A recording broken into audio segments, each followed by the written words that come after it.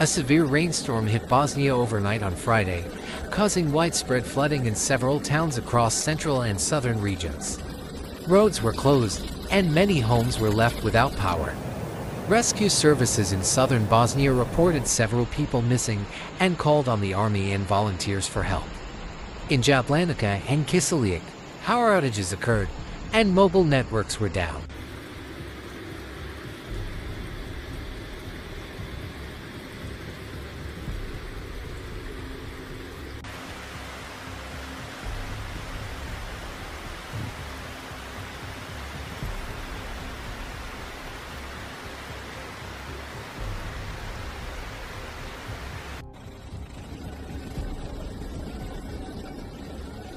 Jablanica's fire station stated the town was completely cut off as both roads and train lines were blocked.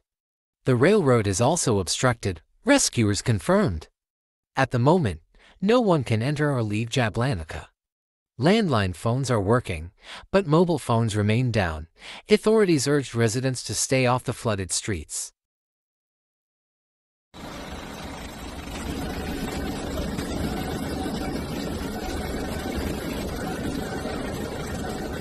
The storm also impacted neighboring Croatia, where heavy rain and strong winds closed several roads.